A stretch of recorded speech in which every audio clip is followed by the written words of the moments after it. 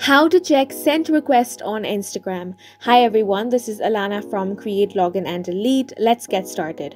First, open the Instagram app on your device. Tap on the profile icon at the bottom right corner of your screen. Then tap on the three lines and now tap on your activity.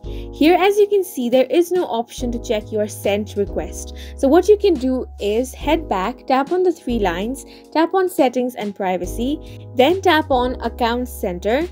Now tap on your information and permissions. Tap on download your information. Now tap on download or transfer information. Then tap on some of your information. Now here scroll down and select only followers and following. Then tap on next. Now you can choose to download the file to your device or transfer it to Google device. So this is completely up to you. I'm going to select the first one. Now tap on next. Now here you can select your date range if you want to. Then tap on create files.